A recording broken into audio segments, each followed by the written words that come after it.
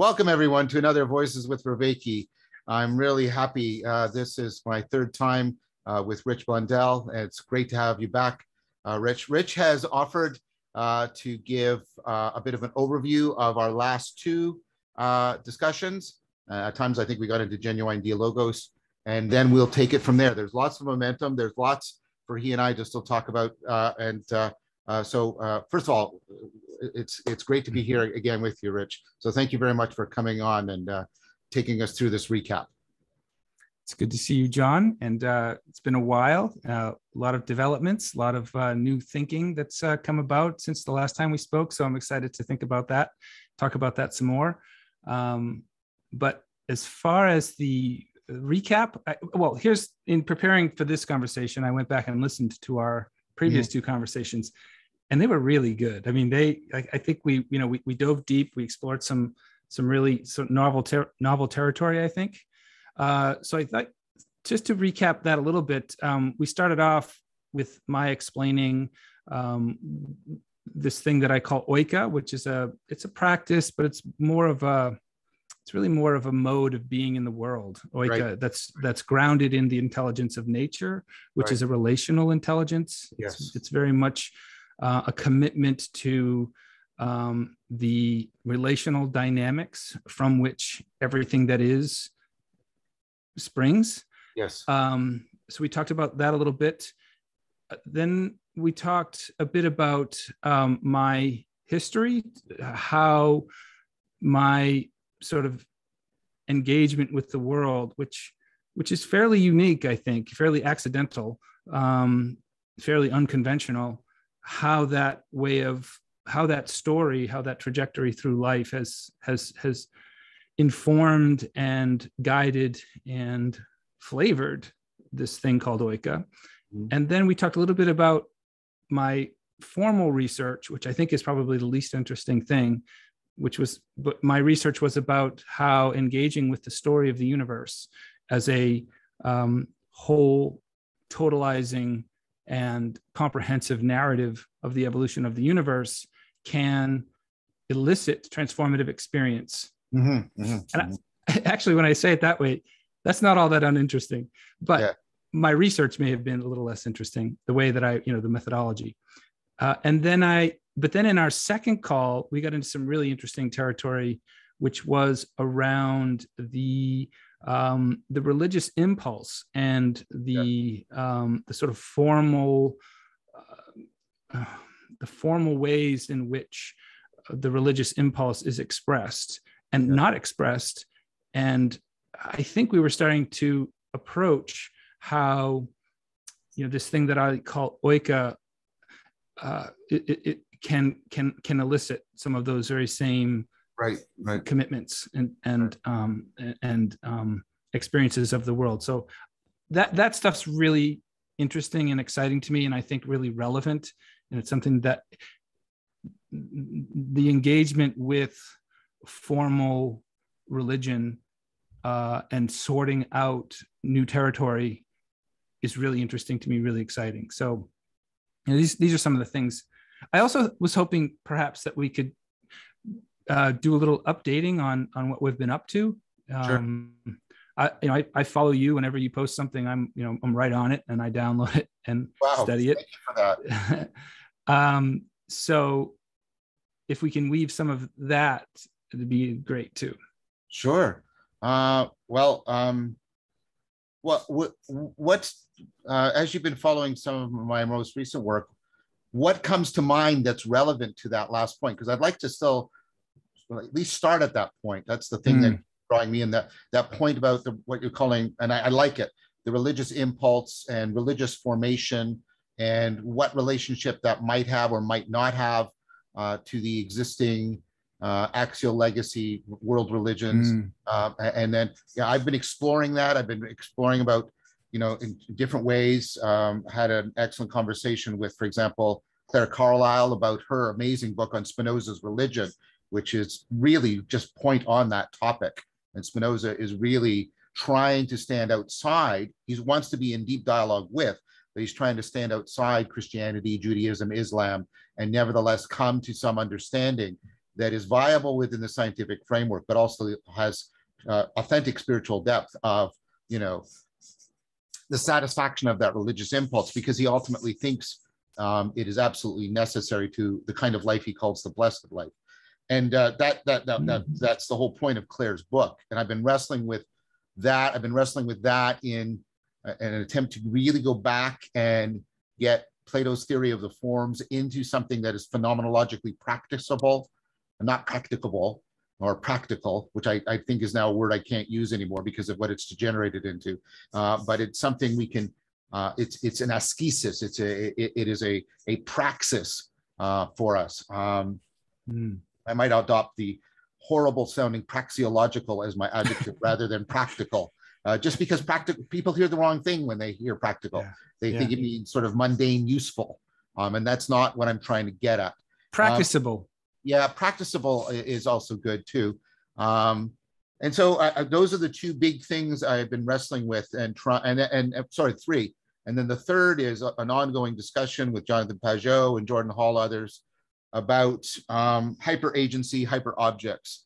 And I think all of these three things, to my mind, the reason why I'm pursuing them, I think they're all inherently important, but I think they're all internally connected with each other in a profound way. And I'm trying to get them to come together. I'm trying to see what the logos is that's drawing those three things together. So that's sort of a quick recap of where I've been up to and how it overlaps with this point where we had left off, this really trying to explicate and exact what does the religious impulse mean for us now, and what should it mean for us now?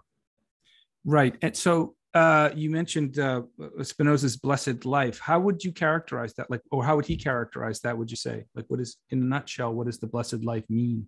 So the blessed life is a life in which one has fully realized, not just intellectually, it's not, for Spinoza, it's not, with the kinetis, with the very sort of dynamics of one's being, that one has fully realized in the intellectual love of God and scientia intuitiva, full participation in God, and Spinoza means God or nature. Now, you have to be really careful, and Claire and I drew this point out, and she really emphasizes it.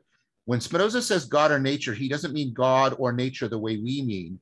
He means something that will change both our notions of God and nature. And so you have to see them almost like two lenses that you stereoscopically look through to something that is beyond our current notions of God and our current notions of nature. That's what he's trying to do. It's very much like Nishitani's sieve. It's a triangulation ore. It's not a choice ore. And so that full participation in that sort of ultimate reality. And for Spinoza, this is simultaneously the height of reason and the deepest kind of love that a human being is capable of. And for Spinoza, those are deeply interdependent. Spinoza repeatedly says he's probably the most logical of all the rationalists, but he says that reason alone cannot bring the blessed life because you need love to break you out ultimately of an egocentric framework.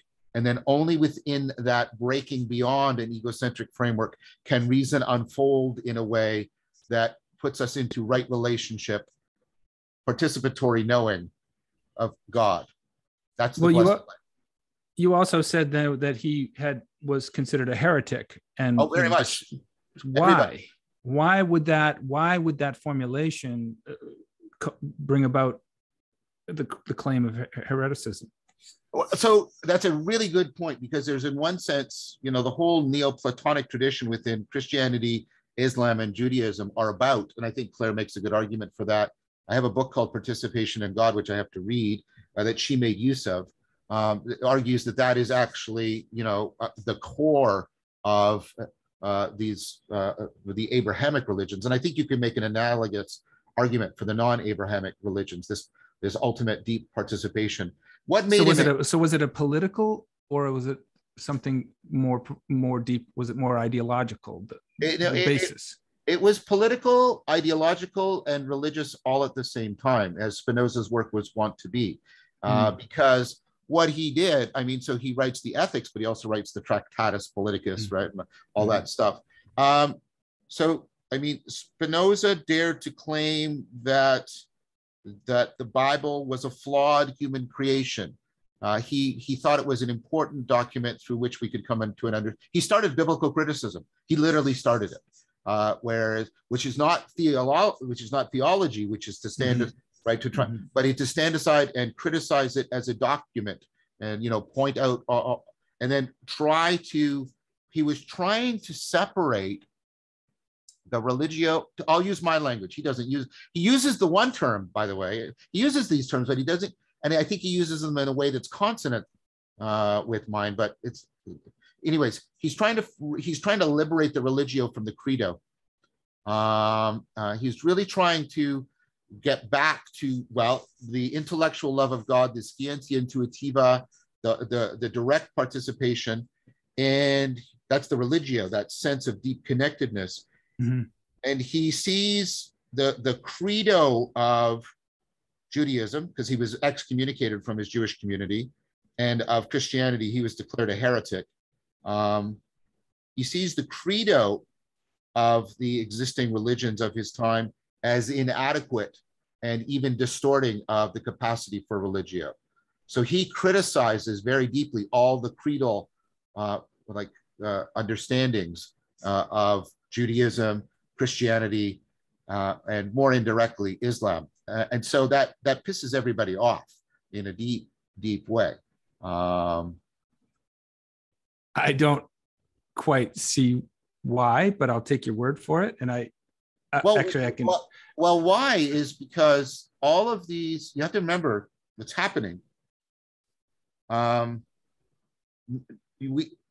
Things that we separate weren't separated. So the religious wars are just coming to an end in Europe, and being Protestant or Catholic is not just sort of a statement of your spiritual existential commitment. It's a national, political, even military declaration, right? And of course, Christianity as a whole has been standing against Islam in a military fashion. And then, of course, there has been the long-standing tension, the anti-Semitism within Christianity towards Judaism, because the Jews rejected Jesus. So these doctrinal differences are life and death at that point. So the commitment to the creedal aspects is not, for many people, the creed is transparent. They can't see it because they can only see through it. To their mind, that is the only way to realize the religious. The creed, whereas in our conversation, or at least in my presupposition, we can separate them analytically and perhaps even phenomenologically and existentially.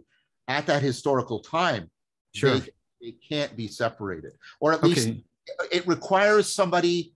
And this is what is of the three rationalists, Spinoza is the one that clearly has the most personal courage and integrity. It requires not only his brilliance, but his deep moral courage and integrity to take the stand he took. Well, okay, great. Thank you. That historical context, definitely sheds light on it. Now, you mentioned that he wanted to, I forget the word you used, extract or separate the credo, the religio from the credo. Yeah. Well, then where then would he then reattach the credo to what? So for him, for example, first, he would say he wants to change the relationship and using my language, the credo would always be in service of the religio, not the other way around. And he thought that credo could be reestablished through rational reflection upon the scientific worldview. Okay. You have to understand that, and it's very tempting with Spinoza to think that he means by reason logic, because the ethics is written like Euclid's geometry. It is a logical treatise through and through. But that's not ultimately what Spinoza means by reason. He means ratio. He means right relationship to things. Mm-hmm. And so he thought that sense of rational reflection upon the scientific worldview and upon the existing religions that he was in dialogue with would allow him to craft a credo that was more responsive and responsible to the religio properly understood. So in a very real sense, he was doing something very analogous to the project that I've engaged in, which I call the religion that's not a religion. In fact, Spinoza is one of my heroes in that endeavor. And that's why Claire Carlisle's book, Spinoza's Religion, is so important, I would argue. And so, and what role does the mythos play in that yeah, and so this is the really interesting thing in Spinoza. So he's generally seen as, a precursor to Boltzmann and others, and that he is. I think I got the right name. In that he wants to, in many ways, demythologize religion, and you and I would immediately go, that's problematic. But the thing is, many people, what's her name, Genevieve Lloyd, has gone back and said, no, actually, Spinoza is trying to, although he's very critical of the imagination, he is actually trying to engage in a recovery of the imagination. And I have to go into this more. So the next thing I'm saying, I want it to be understood. I'm saying it very cautiously, but I think he was moving towards an understanding of the imaginal sense of the imagination and criticizing the imaginary sense of the imagination. And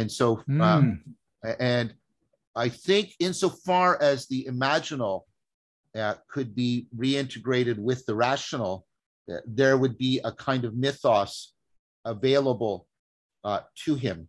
He is willing to acknowledge the role of mythos, and that he in fact, he often, I think he's one of the first people to propose, and he often proposes, well, no, that's not fair. There's the whole allegorical reading, the spiritual reading in the Middle Ages. But he, in early modernity, he's proposing reinterpreting, a lot of the Bible as mythos that can then be understood in this rational, imaginal sense.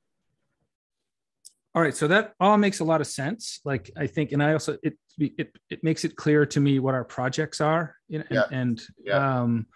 sort of in some sense what we're up against, the historical inertia.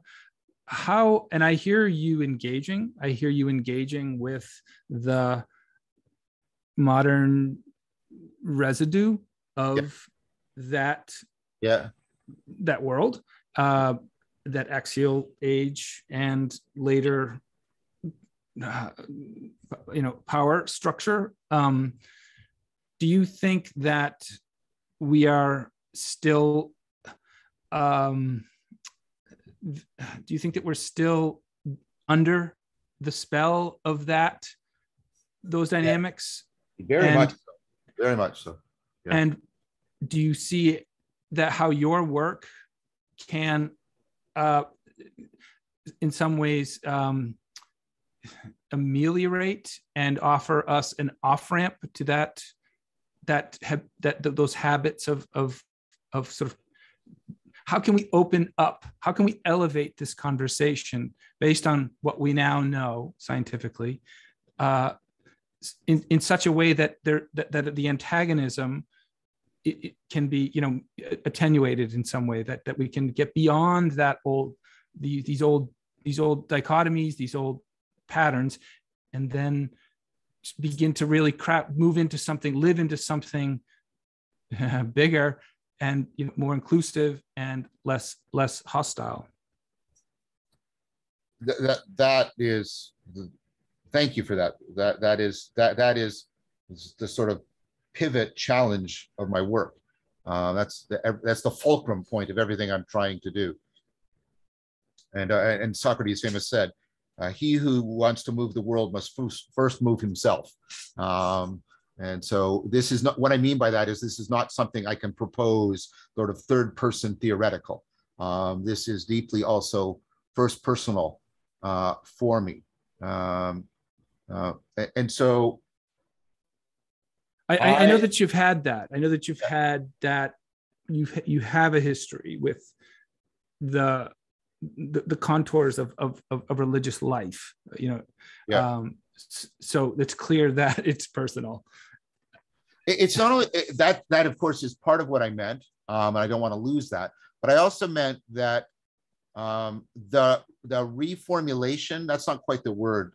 I like the word inventio or reinventio. The reinventio that I'm undertaking is not one that can take place at just the theoretical level.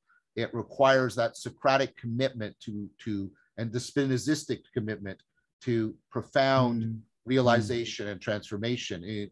So it's not. So it's something I have to undergo, not merely propose. All right, or maybe better, I can only authentically propose it in a way that might be effective if I am also committing myself to undergoing it as radically as I possibly sort of can. That's what I was also, which is again very Socratic, and that's very much the case also with Spinoza. Spinoza was right. He was undergoing the sapiential self-transcendence into the blessed life, and he was trying to convey that as much as say that to people. So that's what I meant, and I do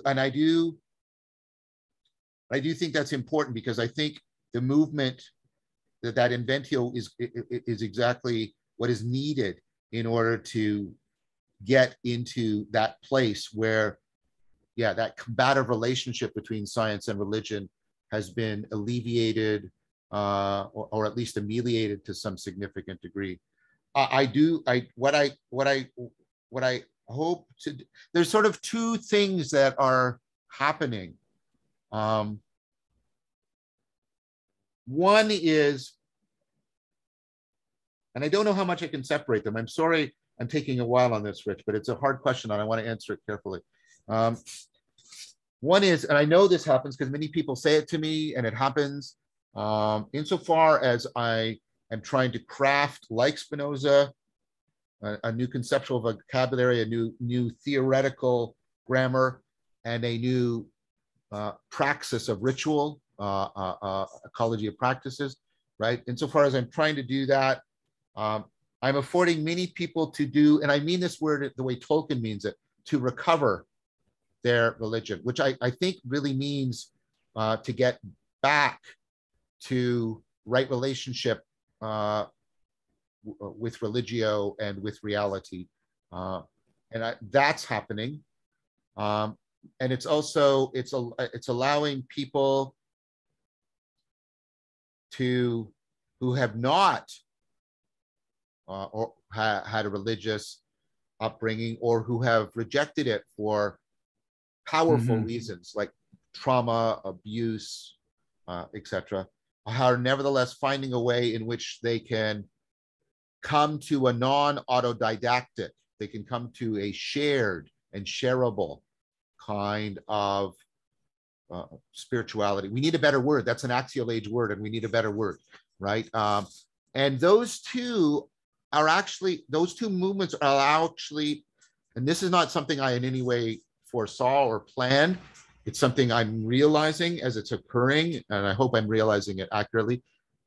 Those two groups find that they can talk to each other quite readily.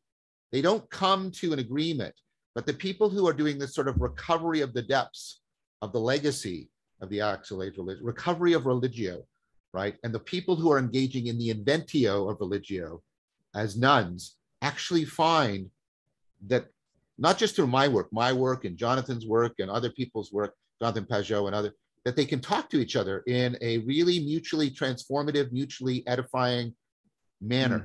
They don't necessarily come to join each other's organizations. Paul Vanderklay has this wonderful metaphor of the estuary, where the salt water and the fresh water mix. And as you know, estuaries are profound places for evolutionary change because of the volatility, how volatile. They're also incredibly peaceful places for the most part. Yeah. And so I think that's an apt metaphor for how I see this, how I see my work and the work of all of these people in this little corner of the internet, which you now belong to, is that's how I see it's addressing that issue. Mm-hmm. And I don't know where it's going to go.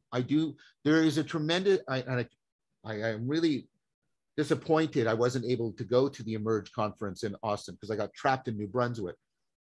But there is this palpable sense of something is emerging right now, and it's growing in momentum and it's growing in depth. Mm-hmm. And so I can't give you sort of a clear account that sort of renders a complete intelligibility that's the answer to your question. I can point to these sort of two movements and the relationship they have to each other, and they're somehow together riding this wave of emergence. That's the best answer I can give. Okay. Well, thank you for that. It's a good update and a good reminder of where we are. I'd like to. There's a couple of things. First of all, in our last conversation, I kept asking you the question, like, why are you talking to me? And you were very generous in explaining why and clear. And I think I want to take just a quick opportunity to also cover why I'm interested in talking to you. Okay. And it was the first thing I said to you, actually, in our first conversation. I talked about how your depth of inquiry and your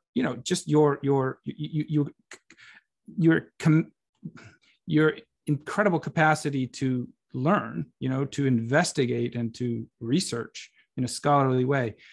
And I don't mean this in so much as a complimentary way, as a functional way.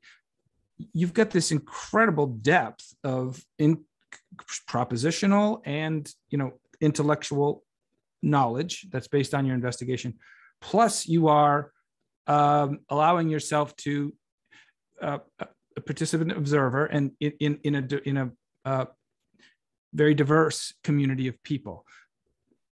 I think those two things aren't just by accident. I think it's the one that actually gives permission and enables the latter. So this is why I want to talk to you, because I think that the confidence that you've got in your groundedness in the literature and in the scholarship and in the historical, story, gives you a kind of a power, a strength, something to stand on that's pretty solid, which allows you to then consider things that may be further afield, that may be more esoteric, maybe more ethereal and out there.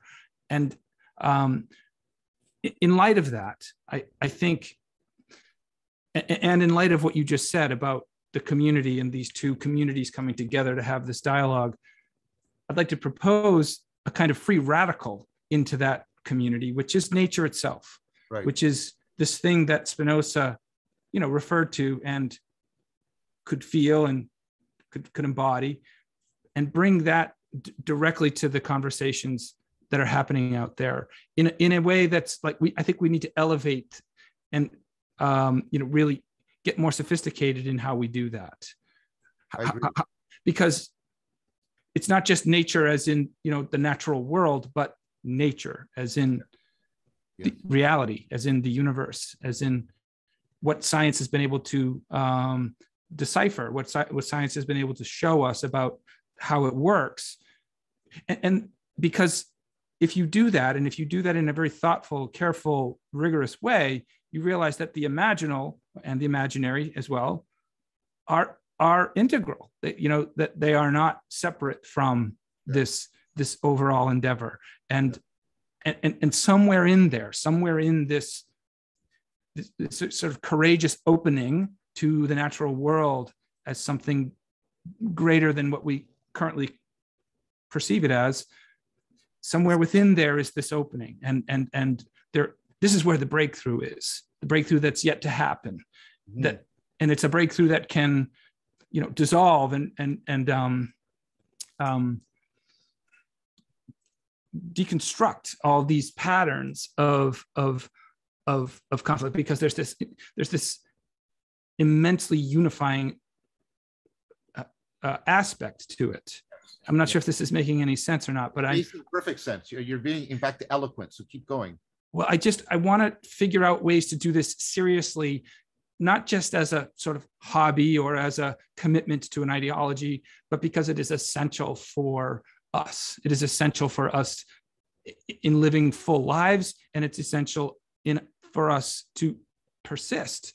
Yes. That there's no guarantee that our species and our form and our who we are will continue, but we need to do everything that we can if we love ourselves to try and do that.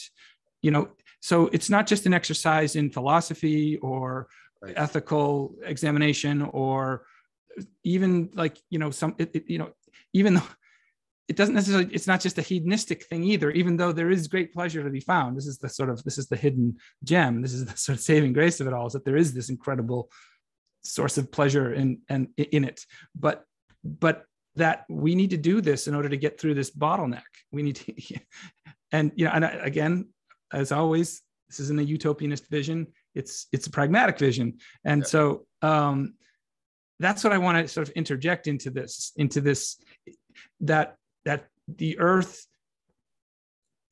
earthly nature, the nature that we encounter on a daily basis here on this planet, needs a seat at that table. Right. And in ways that can be accessible to us and that can be integrated into us in an intimate way, not just a universal out there way, but in a very deep in here way that obliterates that sort of that dichotomy between in and out. Yeah, exactly. And so I want to explore, how we can do that in a way that is just that I can hear in conversations that I'm not hearing now. So I think the imagery of the seat at the table is very profound and important. So let's not lose that.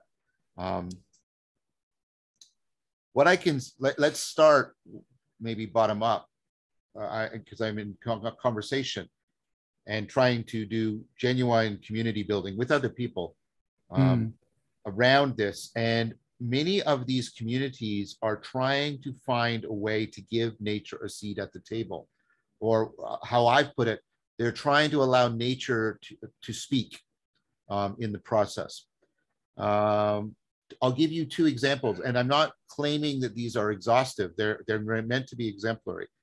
So part of Rafe Kelly's Evolve, Move, Play is you go out and do parkour in nature. You are literally conforming yourself dynamically to the dynamic patterns of the environment. And that is an irremovable part of his ecology, because that is and then he also does sitting, where you're sitting and you're opening up and letting, right? So he's got practices that give nature a voice. Bonita Roy does this very interesting thing where she has people work with horses as opposed to other human beings, and to try and enter into dialogical relationship with non-humans in order to give that side of things a voice. And she claims, and I believe her because I know her, and she is not a person given to woo or to self-congratulation. She says a lot of the most transformative things actually happen in the communication between humans and horse, that's irremovable, that you can't capture it by just doing something between human beings. So, and there are other examples. I'm just pulling those out as way, and I think this is an important point, and we need to foreground it and explicate it and then reflect upon it, because it is definitely something that I have been neglectful of in the ecology of practices. I used to be more responsible to it, but in fact, I want to thank you for bringing this up, because it's just making this crystallize in my mind, right? This giving nature a seat at the table by giving it an actual voice within the transformative process, right? And there's two examples, there's others, of people who have figured out a way in which an ecology of practice includes giving voice to nature in a profound way. I would now want to make a proposal, and I'm making it for the first time. I think, because we're talking a lot about this, about what I've been calling the design features of an ecology of practice. I think this should be a design, and I've been talking about, you need opponent processing and layering and virtual engineering and all this stuff. And I think that's all right. But I now think a design feature should be aligning the 4 kinds of knowing. But I think a design feature should be every ecology of practice should, in some important way, give voice to nature within the ecology of practices. Beautiful. I think this has just, I obviously it's an idea you've had, but it's just come clear to me right now. And I think that, that is, I want to thank you. I think this. And here's the thing, John, I think this will appeal to you, that these practices that you mentioned between Rafe and also Benita, they make perfect sense to me, that both of those activities, both of those practices will deeply and help you embody, especially whether it's through the grit of the trail or the grip on the root as you're swinging from it, or whatever it is. That is really powerful way to feel. As is with something like a horse. I mean, could you pick, you couldn't pick a better animal with its huge eyes that has this way of inviting you in and is like really suspicious of us and asks us and demands us to be present with it in order to, so those things are, they're beautiful examples of the phenomenology of it. And here's the thing I think you might appreciate is that how can we ground that phenomenology in that mythos? That's the question. It's like, and there is one, and it's a rich conceptual, matrix of knowledge that we have that actually gives, that validates those experiences beyond just being, hairy fairy spiritual experiences. Actually, no, these are grounded. These are empirical, grounded in the best scientific knowledge. Yes. Ways of experiencing like the true depths, or start to plumb the depths of nature, the sacredness of nature. They're not just things that we conjure, but these are callings. Like this is like nature. This is how this is what intelligibility is for. It's for us to be able to access this what appears to be infinite source of creativity and wisdom and love. It's in there. So can we formalize it within the mythos from which the credo then can spring? Oh, so let's pick that up. But I first want to, I just want to, again, there's gems coming out here. So when you said, it's a calling, Yaden has this work, this recent anthology, the sense of being called, right? And this is one of the things that distinguishes a ritual from just a pretense, right? Because the serious play, you're being called by something other than yourself. That's all this work I'm doing on ritual right now. Right, I would call the parkour and the interaction with the horse ritual precisely because it's the imaginal that affords a calling from something, and a calling from something that has something like a justified ontological status and claim upon us. Like you said, it's not just a conjuring. Like we do the ritual and we're feeling called, but we also have this, right, this ontology that says, but there is something really there doing the calling. And I agree with that. For me, I'm trying, so, and this is happening right now. Okay, so I was talking to Cheryl Tissue and Nathan Vanderpool. They're doing the thing in Berlin where they've got artists together. They've all committed to the 5 precepts, and they are trying to engage in ritual, ritual and imaginal. They're trying to engage into the inventio of ritual art that is trying to be at exactly this nexus point. And they're doing it communitas. They're living together. They're talking to me. They want me to be sort of the advisor. I don't know how I'm getting these positions. They're weird, but right. They want me to be sort of. It makes perfect sense. They want me to be the advisor. Thank you. They want me to be the advisor to that, and they're also going. And in return, they're going to allow me to be sort of the ethnographic observer of it. So they are, this communitas, ritual, imaginal art. They're trying to make the mythos. but that's even the wrong word. That's why I want to use the word inventio. They're trying to discover, make. That's what inventio means. They're trying inventio the mythos, right? Okay, okay. Before we get too far, I just want to circle back for 1 second into when I said conjuring. I didn't mean to use the adjective just, because I don't think it's just. I think conjuring is actually a very powerful and real. In fact, it's a natural phenomena. So I don't want to dismiss the conjuring as like something that should be dismissed. It's actually, it's I usually use the phrase fake it till you make it, and I mean there is a reciprocal way to do conjuring that is very real and can be very experiential. That's what I properly mean by the imaginal dimension of the yes, that's right. exactly what I mean by it. Right, and so and when I say mythos, what I'm referring to is that there is this body of knowledge that we can plumb, and every insight in this scientific body of knowledge. I'm a geologist, and a biologist and ecologist, but when I look at the geologic record, what springs out at me are the stories of our becoming. This is our story. These aren't just trilobites on the bottom of the ocean. There are things happening down there that implicate the earth and the physicality of the earth, the salt, the fact that salt water is an electrolyte, the fact that gravity is a certain strength on this size. All these things conspire to make us, for us. That is our story, and it goes all the way back through the history of the earth and all the way back to the beginning of the cosmos, if you choose to. And so when I say mythos, that's what I mean. And so I guess what I'm saying is it's the one part that I see somewhat absent from this inventio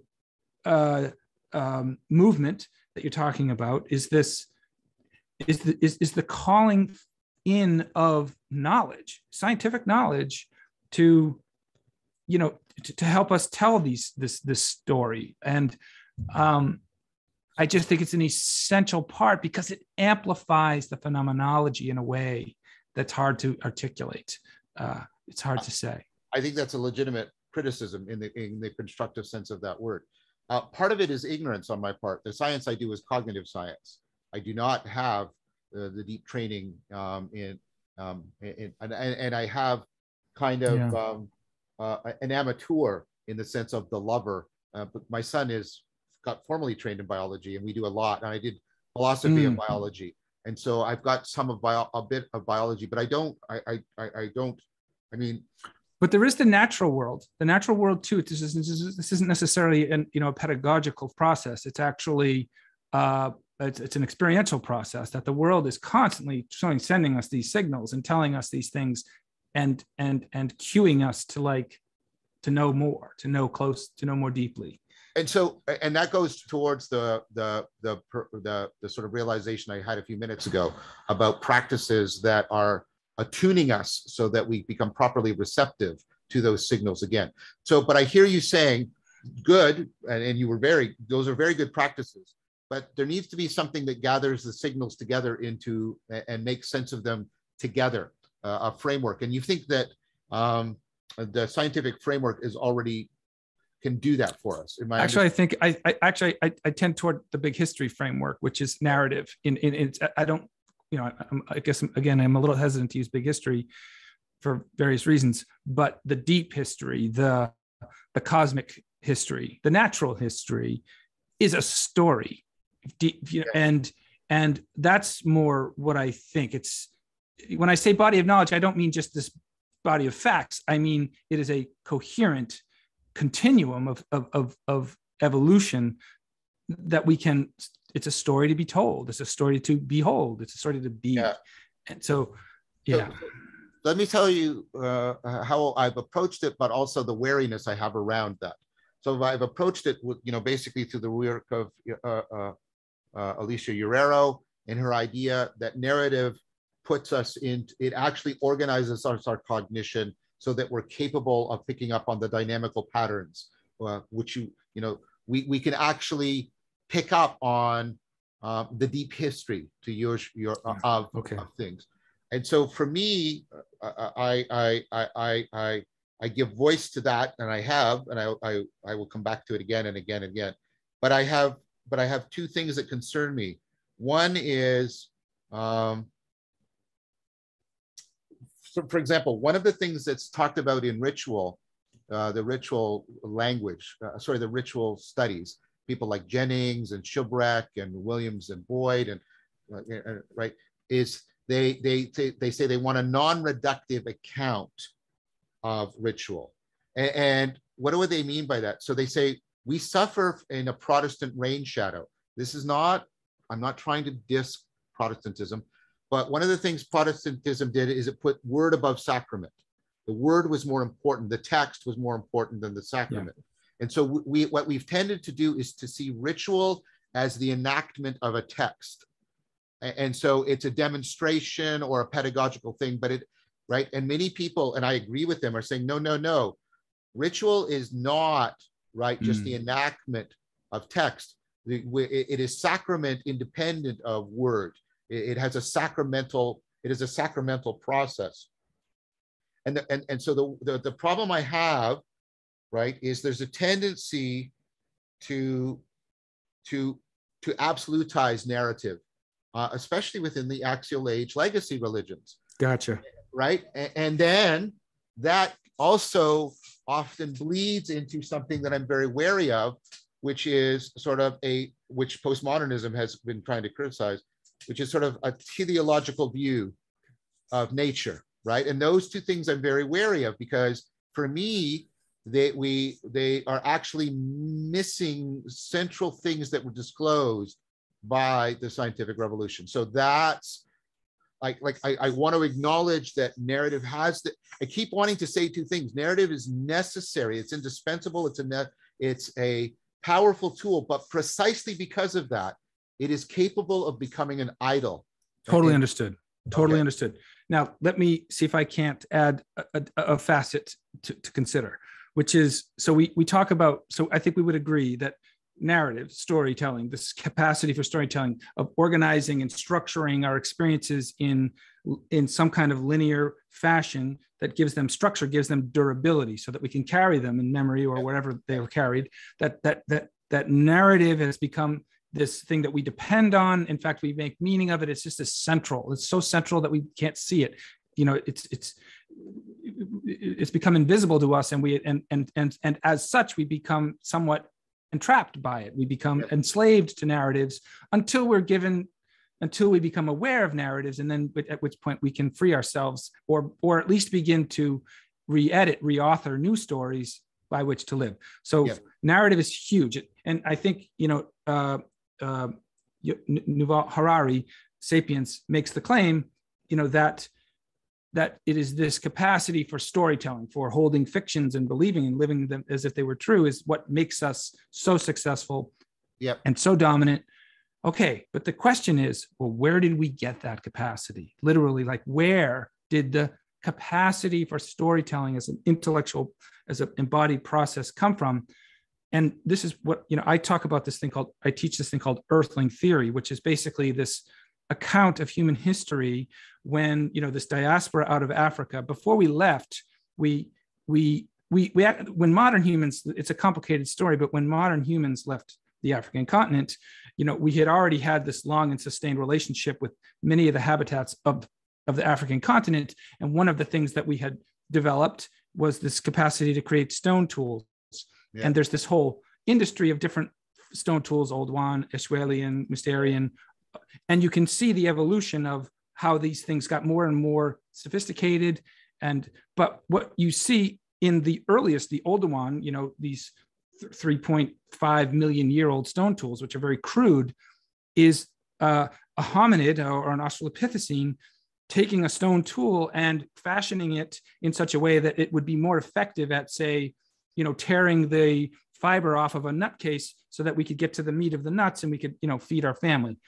But the point is this, that when the Australopithecine does that, when they take a stone and hit it with another stone and fashion a tool, they're seeing a sequence of causal events. They're seeing the past and the present and the future in this linear sort of way. And they're using that capacity to thrive. Yeah. But it comes from the rock as much as it comes from the hominid. It's the rock that's impinging on the hominid as much as the hominid is impinging on the rock. And so it's this. But what we're seeing is the emergence of story. We're seeing a very primitive form of that storytelling capacity in the stone tools. And so, but what we fail to recognize is that it's not just coming from the hominid, it's coming from the earth. This is a rock, it's a piece of earth that's teaching us how to tell stories. And this is the thing that's missing. I forget why I'm on this track, but because of your suspicion or your caution around narrative, which is well-founded. But the point is that we don't ever ask, well, where did we get this capacity? And it's a gift from the earth. And we could fill out the details of this. At every step of the way, as we watch these stone tools evolve, they get more and more. Well, the next phase of stone tools actually takes on this incredibly symmetrical, beautiful, faceted surface. Yeah. And it's perfectly designed actually, it's not perfectly held. It's not perfectly designed. It's actually designed with a sharp edge that goes all the way around it. Because what we're seeing is this, whoever made it, the habilis or whoever it was, they made it less functional as a tool in order to make it more aesthetically appealing. So it's like we see this gradual or abrupt sophistication, and we see the earth constantly sort of nudging us into more and more sophisticated and by the time you get the modern humans leaving Africa, we're leaving with this highly developed sense of storytelling and aesthetic value, and even the capacity for metaphor, which is all recorded in the stone tools. But what's lost in this is that art, which is a further, when you get to like Western Europe, where the cave art, they just see this incredibly beautiful and abstract parietal art on cave walls. We've lost this sense that was the earth. That is us expressing the earth's gifts, the endowment of the earth. And so I guess I'm offering this as a way of saying that, yes, narrative can be abused, but I think it's more inclined to be abused when we don't know where it comes from. If we don't have this grounding narrative that grounds us in the process of the earth, then we'd be more inclined to use this power for inhumane things, to further separate. And this is what we see happening. We see this capacity for really creative, abstract expression being appropriated to serve an ideology, one ideology or another, which is now, and this is our inheritance. We've inherited that. And now I think we're in a moment where we need to remember that earlier form of art, which is one that was deeply, deeply connected to our experience of the habitats of this earth. Sorry if this has gone way off track. No, it hasn't. I think it's instrumental. I want to try and do something convergent with it, not alternative, but convergent. So, one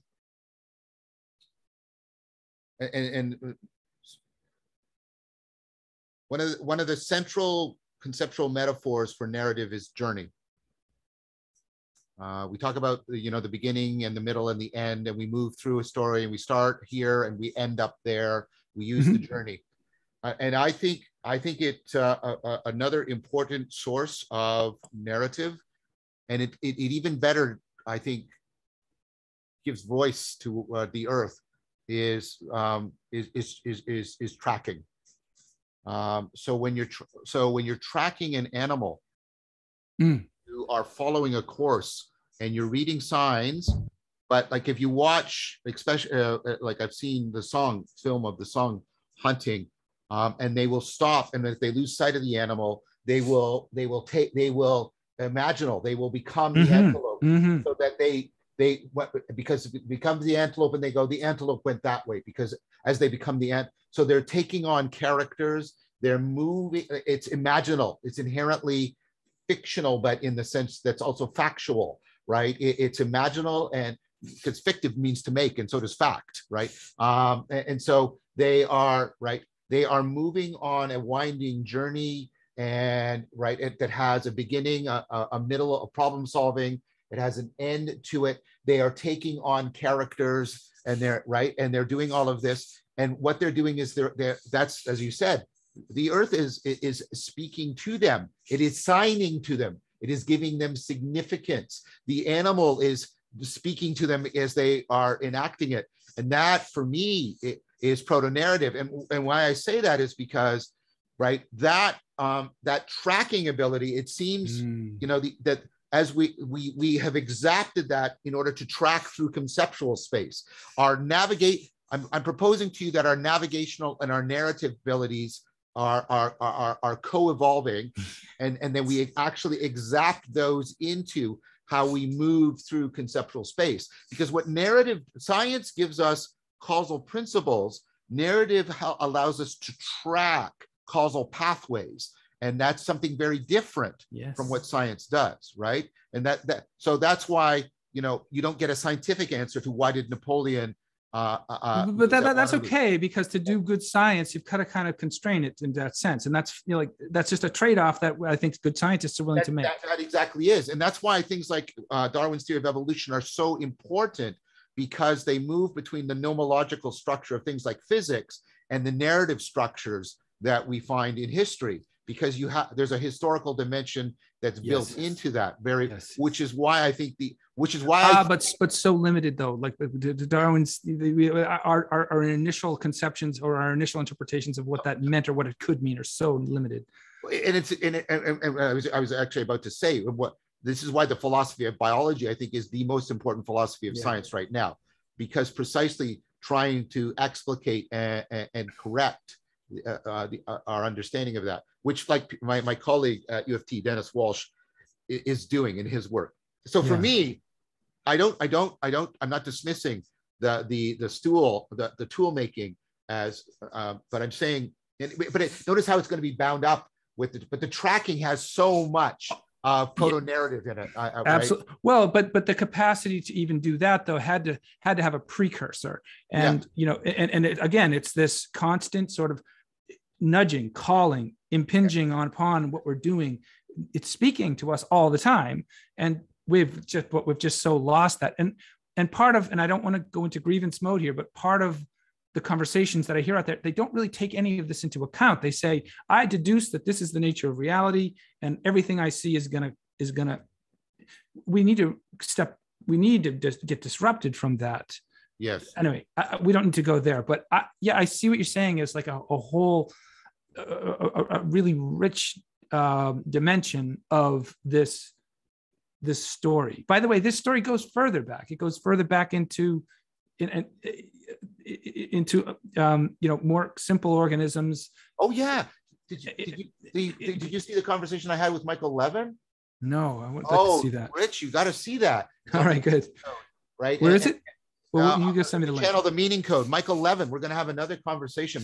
Okay. Amazing. Like taking intelligence down to the depths of the cells. Even further too. And so this is where I don't know if you've been following.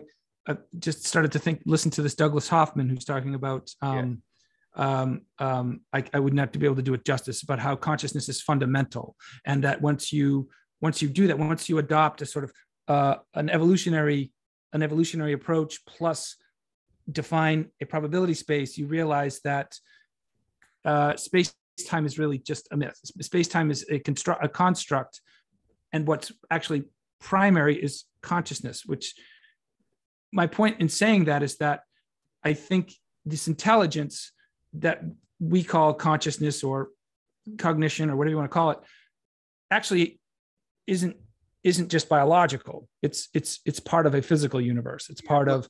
Levin goes further down. He goes deeper down. I think that's inevitable. Right. I won't get into it. I have very deep criticisms of Hoffman. I think he's making a mistake that's really exactly the wrong way around. Yeah, he's redoing Kant, and I think that's a mistake. I think we should properly try and let go of Kant. Can you give me the gist of it so I can try it out? The idea that consciousness. So how does he know that consciousness exists? Well, well, okay. Good What he question. does, and what Kant does, is he gives a privileged epistemic unjustified relationship to conscious. So I know my qualia directly. Why? How? Do you have qualia about your qualia? Well, no. Well, then why do you need this intervening thing? Like, this is part of a long philosophical critique of Yes. this whole framework that, and Spinoza was actually part of the Yes. first person to try and critique it, and you get the Heideggerian critique and the Wittgensteinian critique, and then the postmodern critique. You can't just sort of ignore all of that and say, let's go back and say, right, it's all a Kantian. That's Kant's view, that the space and time are just constructs. That's explicitly what he argues for in the Critique of Pure Reason. And the problem you have with that is what you end up doing is you end up privileging some epistemic relation without justification. For example, I'm going to make use of all these evolutionary arguments. So evolution is real. How is that? How do you know that out there's evolution, but you don't know, right? Like you have to.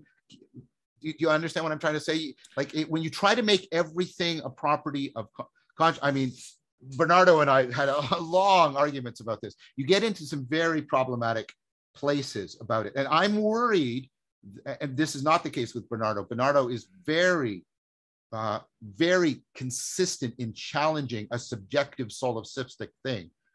Like my question to Hoffman would be, and how do you know there's not only just your consciousness? If it's all a construct, how do you know that there's any other minds? I'm not sure he's saying that consciousness is the construct. He's saying that the space-time, the way. No, I'm not saying that. I'm saying consciousness is the constructor. How do you know there's not only one?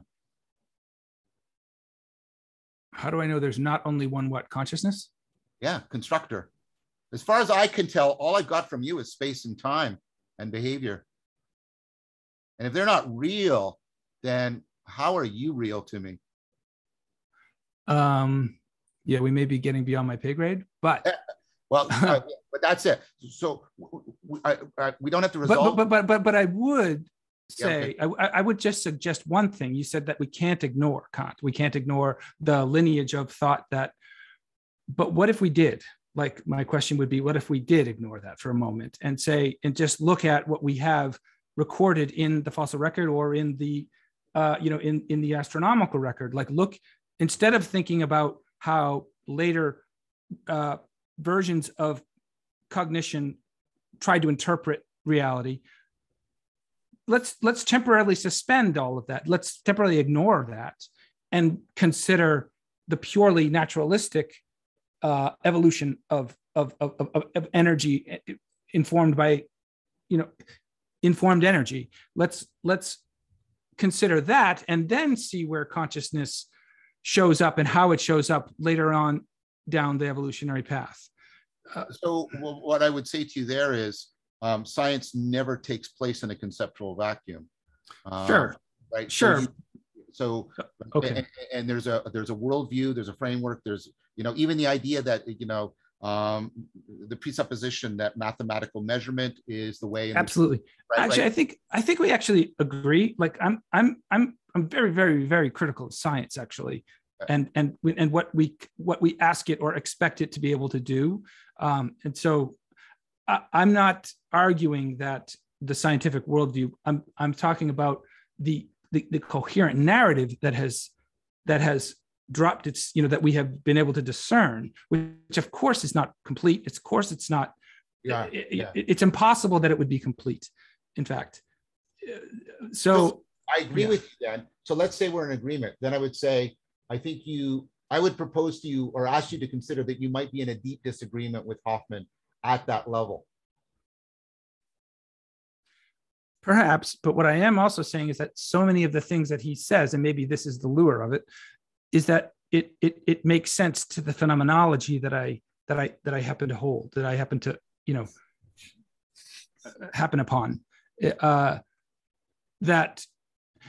when I say consciousness, especially in these sort of sophisticated forms of our particular biology is capable of, that I'm not projecting this form of consciousness onto the cosmos.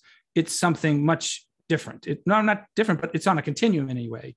But I wouldn't look at it and say, well, that's consciousness, but I would say it's a precursor to consciousness. And that's, yes, and I think that's right. But you see, you are, throughout what I've heard you say, you're ultimately thinking that, right, that there's a reality. You're being a realist about these things. He, at least I've heard him say it in multiple places, thinks that your phenomenology is actually a simulation.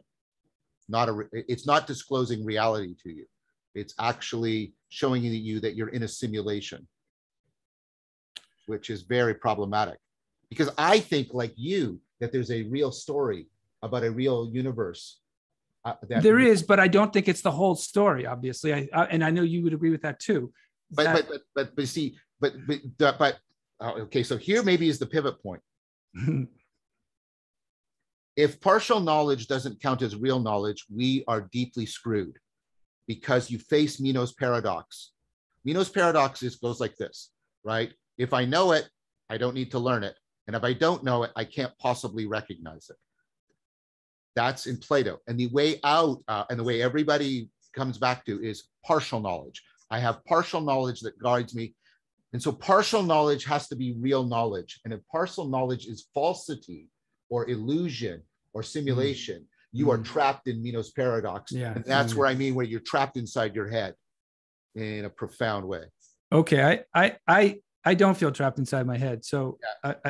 I must be okay with partial knowledge. In fact, I think it's the fact that it is partial is the kind of clue that we are continuous with it, because yes, we can never hold it all. And or whatever that other part is that, is the thing that binds us to it.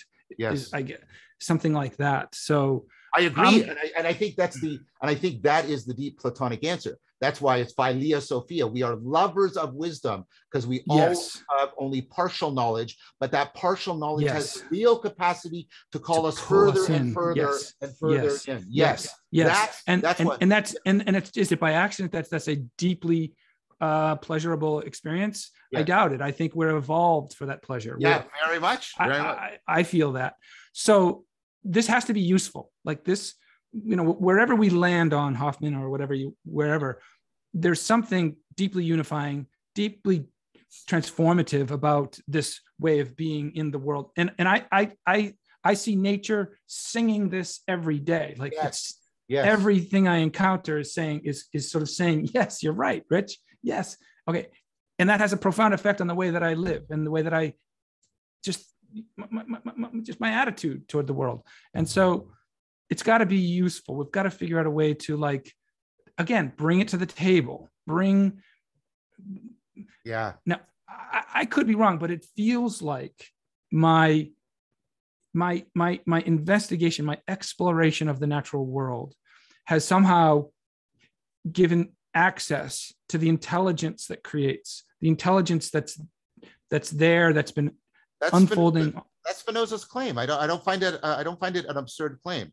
I don't find it absurd either. But I think everything we've learned since Spinoza is showing us, is saying the same thing. And somehow we're off contemplating some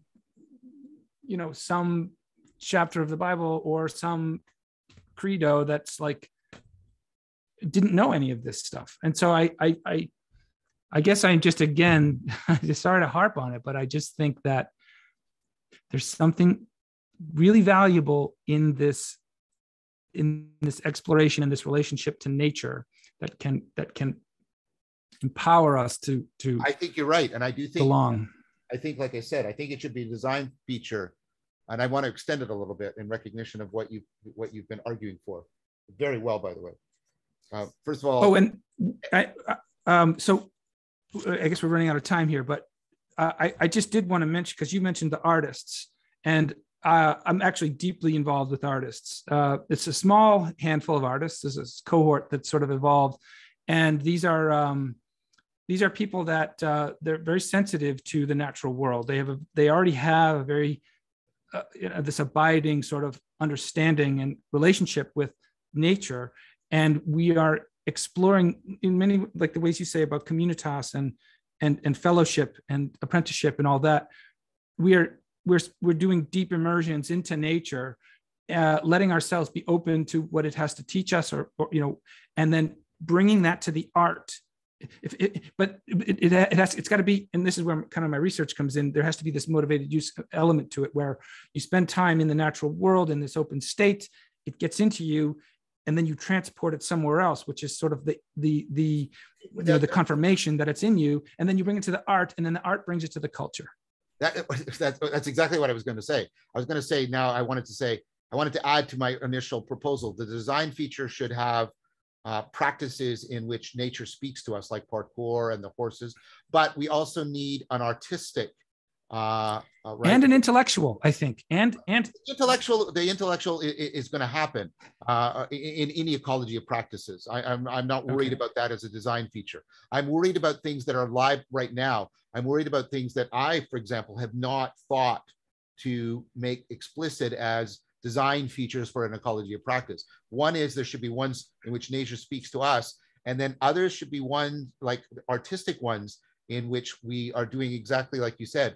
We are making the voice of nature transposable into other domains, right? The problem with the parkour, and I'm doing this for a reason, with the parkour and the horse is it's very much in that situation, right? You can't transpose that to the boardroom.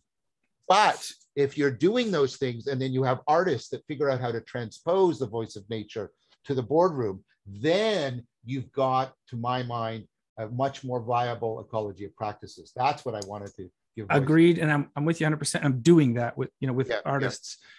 Yeah. I would just want to make the plug for the intellectual part again, though, because it's in the details. It's in the layout of those concepts. That propositional knowledge holds within it insight into the continuity of everything, and without that, you've just got a body of knowledge. Whereas if you have enough knowledge about, there's a reason we talk about trilobites. There's a reason we talk about the cosmic microwave background radiation and the phospholipid bilayer, which is all sort of science. But the point is that science makes it inescapable that everything is on a continuum if you do it thoroughly enough. I agree.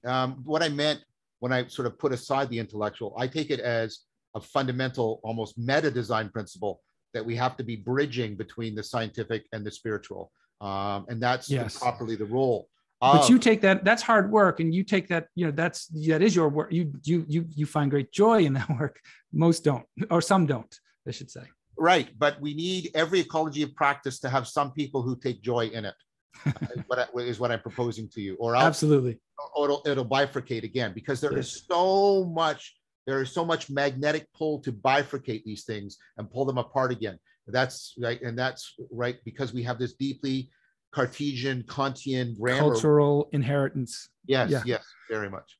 Well, I'll just keep chipping away at it, and I'm telling you, once nature starts to speak, it is a reciprocal opening process. Yes, the hardest reciprocal process to find an off ramp for, I think, is the current conversations around religious experience, because they're very good at policing their borders, it seems to me. Yes. And I don't know how to make inroads, but I'm trying. I want to have conversations with devout people in a way that is, that we can come to a deeper understanding. Right. And so me too. And I'm trying to engage in it, and I'm trying to make non-theism a recognized position distinct from pantheism, because whenever you try and talk about Spinoza, you usually get pigeonholed into pantheism, and then that is dismissed as being an inadequate account and blah, blah, blah, blah, blah. And instead of always running that argument, I have tried to make a case that we actually have a long history, a very well-developed tradition that is running through, although typically not foregrounded, but running through the axial legacy religions of non-theism. And that is what naturalistic non-theism, right? Neoplatonic naturalistic non-theism is exactly what I am trying to propose as a place in which we can have the courtyard of genuine dialogos. Agreed. And we find ourselves, as John Russin would say, at the beginning of that. Yes. We are children, infants Right. in that process. And that's where Schellingbeck's work on, the fact that the most plausible hypothesis about us is that we're very spiritually immature. Not that we've finished our spiritual maturation and we have now the conclusive answers that we're choosing between. But that assertion that we are actually spiritually mature is really a tough nut to crack. I think this is a big frustration. It's one frustration. Perhaps it's not even the most important frustration, given the ecological crisis, but it's one that I think clearly places this kind of understanding out of reach for many. Yeah, Schellenberg's work is, I think I'm getting it right, I hope I am, is really good. His Religion After Science is one of those thin, beautiful books. Yeah, you keep mentioning that to me. yeah, it's really good. We should wrap it up for today. I think this is a good I mean, we will never be done talking. And that's a really good thing, because I like being in relationship with you. But as always, I want to give you, a final sort of brief word before we shut things down.